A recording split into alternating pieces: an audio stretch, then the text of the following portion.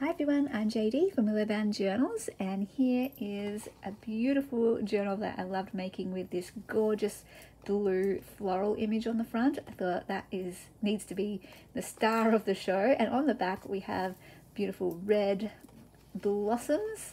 So when we open it up, you get this effect, which is really lovely. I could have used this as the front cover because it's stunning, but I'm a blue girl, so I did choose the blue flowers. And I love the opening of this journal with all of these lovely layers.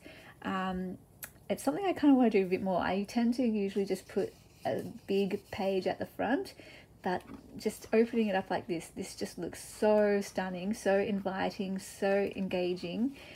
So with all the different, the layers with the floral at the front, the pink page here, textured, the vintage ledger lined page here, and then the blank cream page here with a bit of stitching as well, with a pocket on the other side.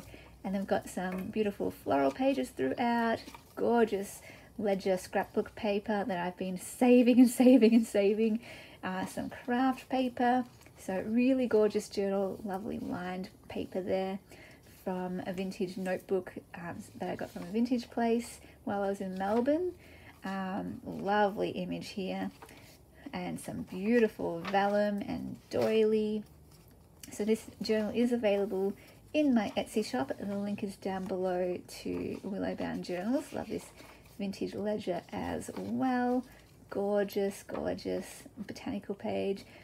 There's a lot of vintage ledgers in this journal featured from various different vintage places that I went to. I'm loving building up my collection of vintage ledgers.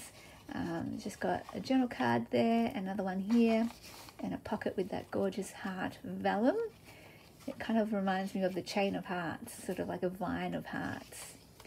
And we have got more lovely layers and florals and note paper. So hope that this journal can be a special treasure for someone. Loving again all of these lovely layers and the florals and craft paper. Love using craft paper in my journals.